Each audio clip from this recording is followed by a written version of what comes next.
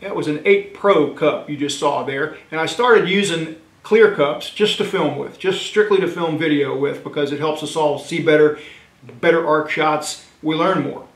But I learned pretty quick that not only does it help film better, it helps me see better. I'm in my 60s now. My eyes are not the same as they were in my 20s. I wear glasses, I use a cheater lens. I could use a little more help sometimes. This is about 100 amps, just running a bead on a piece of round stock, a piece of stainless round stock. So what I'm going to show you right now though is using a regular ceramic cup on an aluminum outside corner joint. First off, I'll run this joint using a stubby gas lens. I really like the stubby gas lens hardware on a 17 torch, just feels better to me, and it'll do a mighty fine job. It's just what we're talking about now is just that added little bit of extra light that we might get with a clear cup. Now I've got the electrode extended here a good bit farther than I would normally, just so the cup wouldn't be in the way of the camera, but that did a pretty good job. No real complaints there. Now let's take a look at the arc shot here with the clear cup. It's just a little clearer. There's just a little more detail you can see. It lights things up around the joint. I can see about 1 inch further ahead of me where I need to go, and that's really the difference. Alright, here we are back to back. We'll show the stubby gas lens ceramic cup, again with a little longer than normal stick out, but my stick out here is pretty long too, and there's just a difference in the crispness, the detail that you see. It's not like night and day, but it is like somebody dimming the lights on you when you go back to using a ceramic cup. It's literally like a light bulb. Tungsten up inside a clear cup. That's a light bulb. I must have shot at least 20 or 25 videos using this cup, so I've got a lot of clips, and I'm going to show you some of them today. This is a lap joint, and I'm about at 125 to 140 amps here. This is 1/8 inch thick aluminum, and it had a peel coat on it, and I wiped it down with acetone, and you know, clean brand new aluminum is just fun to weld, isn't it?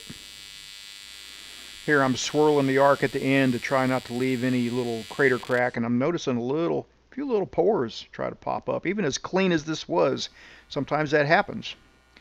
Alright, notice this shot now. Notice how the clear cup lights everything up. I can see beads all around the puddle. I can still see the puddle and what I need to see. I can look through the cup if I need to look through the cup.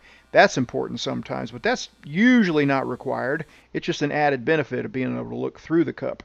And here's what I mean by that. Sometimes you got to weld up in some little tight nook like this, and being able to see through the cup is a pretty big benefit sometimes.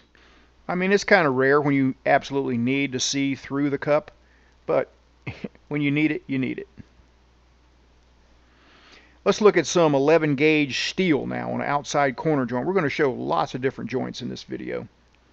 An outside corner joint is one of the most common joints, also one of the most fun to weld. There are the settings. You can pause or rewind and look and see. But I'm just trying to flow that puddle out to just barely wrap the corners there. The next shot coming up is a lap joint, and this one will really illustrate, you know, how well the cup lights things up. This is a little trailing shot here just because I think it's pretty cool to watch, but now you can see the shot kind of like you were looking over my shoulder.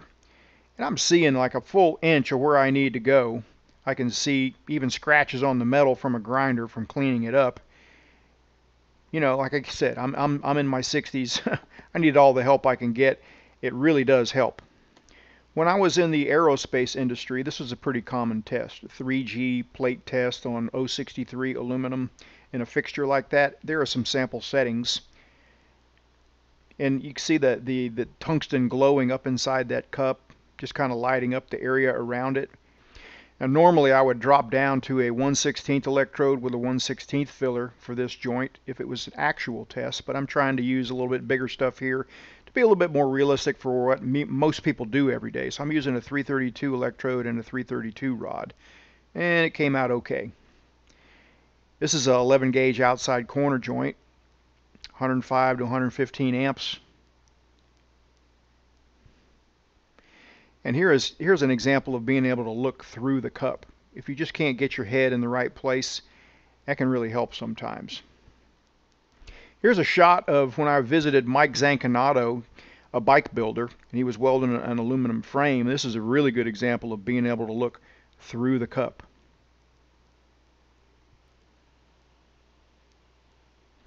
Here's an example of using something they called advanced pulse, doing a 1/4 inch lap joint where the machine pulses between AC and DC electrode negative for extra heat input and penetration. This is an 18 gauge lap joint, and sometimes, you know, on steel at fairly low amperage, the arc doesn't give off all that much light. It's kind of hard to see where you're going. That's where a Clear 8 cup can really come in handy. It also shields really well. Gives you some really good shielding on your bead. I hardly ever leave the wire in the puddle on aluminum, but here's one instance that I found it works pretty good. I used 180 amps peak, 1.5 pulses a second, 33% peak, 33% background.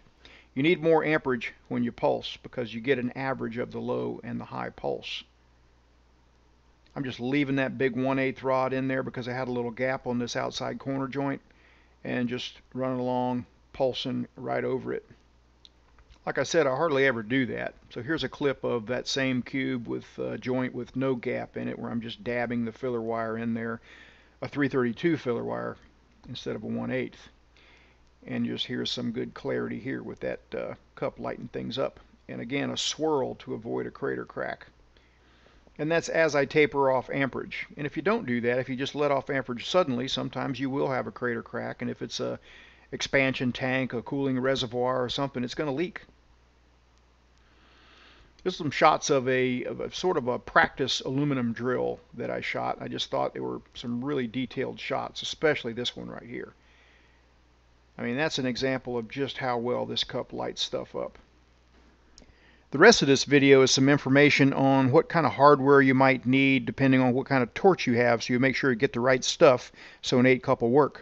When you're looking to upgrade from the standard hardware that comes with most TIG torches, maybe to something like this, a Furic 8 Pro cup, you want to be sure that it will fit your particular torch. Well, fortunately, there's a pretty easy way to tell. These are all 17, 18, and 26 style torches, various different manufacturers.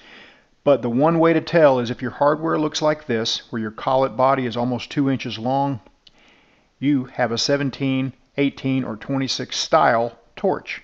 Could be any of them. Doesn't really matter.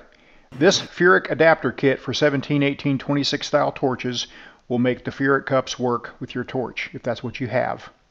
That's another picture of it there. It's got 2 black insulators that come with it. Slightly different. One of them will fit. Now, there's nothing really wrong with the standard hardware that comes with them. It's a bit long. The long tail is a bit long for real work. It's good for practice. Even when you shorten it up with a little button on the end, you can only shorten it up so much. But to get better gas shielding, as well as just shorten up the overall length of the torch, it really helps to use this adapter kit. And once you have the adapter kit, it opens up a lot of possibilities for using all kinds of different hardware, all kinds of different Furic cups and monster size cups, gas lens cups, clear cups, all kinds of things. This is an 8 Pro cup here. It's one of my favorite cups for just all around AC and DC work. And you can see it shrinks it quite a bit where you can get in some tight areas, like up inside some square tubing or things like that where you might have to reach. 9 and 20 style torches are a little bit smaller. They use a smaller collet body, not even an inch long. So if your hardware looks like this, you've got a 9 or a 20 style TIG torch. Could be air-cooled, could be water-cooled. They both use the same hardware. The good thing about these torches is all you need to make the Furic cups work is this one little gas lens here. Here they are side by side, the standard collet body with the gas lens. And that is a part number 45V44 if you're getting the 332 size. They're typically sold in 2 packs. You can choose any size with the Furic 8 cup. I recommend a 332 as an all-around size. You can weld anything from razor blades to fairly thick aluminum with a 332 electrode at 200 amps. So you put the O-ring on the base of the gas lens, and that lets the number 8 Clear Pro cup just slide right on there. And you're going to see lots of benefits, one of which is just much better gas shielding. The other thing that I really noticed is it just lights everything up way better for me, helps me see where I'm going. Helps me stay on track. To make things easy, I also put together a couple of combo kits where you get a clear cup as well as a pink ceramic alumina cup. There's a kit for 17, 18, 26 style torches and a kit for 9, 20 style torches, just to make things convenient. All you need to do to swap cups is just remove the O-ring, and then you can put an alumina style cup on there when you need that.